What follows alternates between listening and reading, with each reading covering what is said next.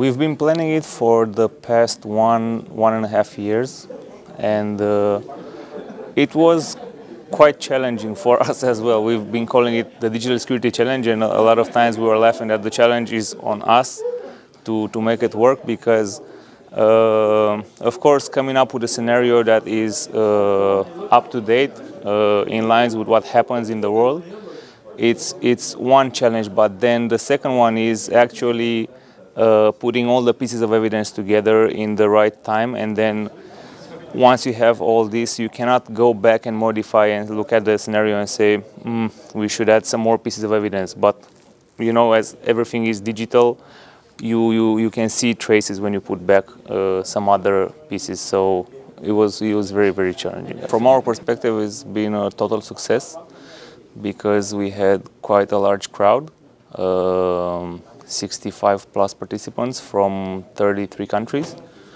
So discussing with the participants, I think everybody find it a very, very interesting and exciting exercise. Especially the fact that they had to team up with fellow investigators from different countries. So they got to experience each other's skills and levels of expertise.